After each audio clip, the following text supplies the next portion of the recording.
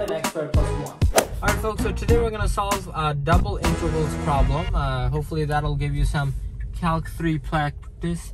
And I'm heading over to my lab. I'm driving over in our Tesla. So in the meantime, get your pens, papers, and notebooks ready so you can solve the problem along with me. If you have tea or coffee, you can also go ahead and grab that.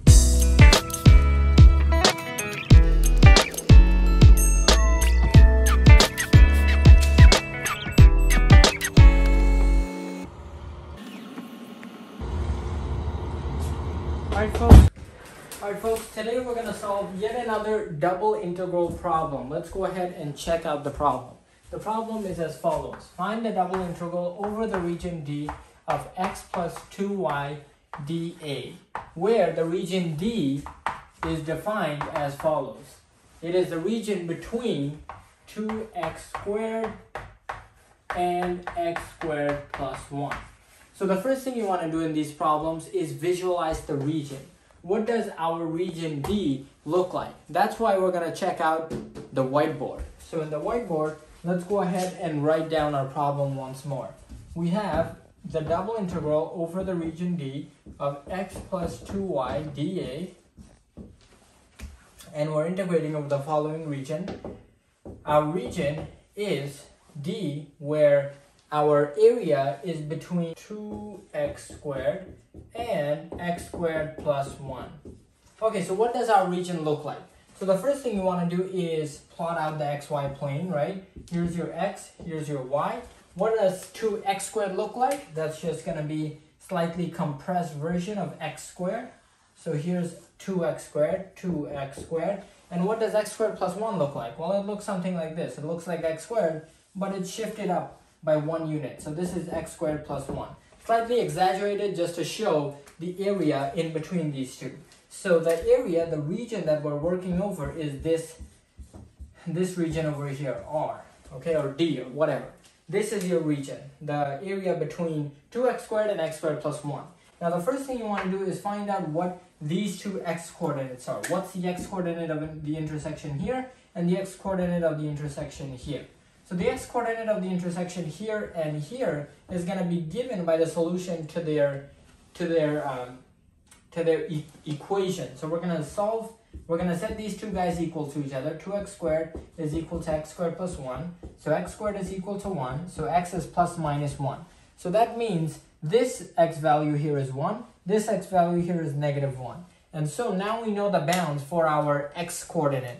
Our x, the limits of integration for x is going to be between negative 1 and 1. And for y, the limits of integration is going to be between 1 and 1. Well, imagine you're an ant going all the way up, up, up. What's the first function you hit? You hit this lower function. And what is that function? That's 2x squared. Imagine you keep going up, up, up, up. What's the second function you hit? You hit x squared plus 1. So that's going to be the limits of integration for your y variable. Now that we know the limits of integration for both our x and y variable, we can set our markers down, head to the blackboard, and start integrating. So let's go ahead and write down our double integral again. So x plus 2y, and you can do dy dx or dx dy, doesn't really matter. Let's do dy dx. Now, because we're doing dy dx, we have to remember the limits of integration for our y variable. So let me go ahead and pick a blue marker. So for our x and y, what are our limits of integration? Remember for x, as I wrote down on the whiteboard, our limits of integration were between negative 1 and 1. And for y, our limits of integration were between 2x squared and x squared plus 1. Let me check the whiteboard. And yes, those are our limits of integration, as you can see right from here. Okay, so now let's go ahead and integrate. The limits of integration for y are between 2x squared and x squared plus 1. And for x are between negative 1 and 1. Now we can go ahead and start integrating as follows. So let's first integrate with respect to y. So that's going to give us xy plus half 2y squared. So let's go ahead and remember that we're integrating from y is equal to 2x squared and y is equal to x squared plus 1. dx, remember we have an outer integral here from negative 1 to 1.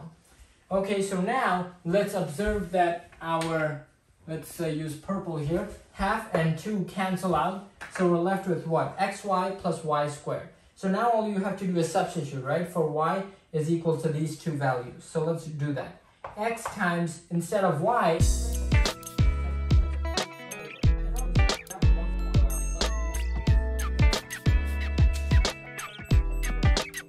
the only thing that we should remember is we have to plug in x squared plus 1 first. So I'm going to put the minus sign over here and keep adding. So now let's go ahead and evaluate this. Remember also that you have another integral from -1 to 1 with respect to x. So now let's go ahead and finish this off on the right hand side. X times 2x squared is going to give us 2x cubed plus 4x to the 4th. Okay, and we're going to subtract this from x cubed plus x cubed plus x, plus x to the 4th plus 1 plus 2x squared. Okay, so let's go ahead and do this. And remember, we have another integral with respect to dx over here. So we're going to have what? We're going to have x cubed plus x to the 4th plus 1 plus 2x squared minus 2x cubed minus 4x to the 4th dx. And we're integrating that with respect to x from -1 to 1. And so now we're going to be left with what? We'll be left with minus, let's start from 1. We'll be left with 1 plus 2x squared plus minus x cubed minus 3x to the 4th dx from -1 to 1. And now we have arrived at the last and final stage. So integrate all of these variables. Integral of 1 with respect to dx is x plus 2 over 3x cubed minus 1 over 4 x to the 4th minus 1 over 5 minus 3 over 5 x to the 5th.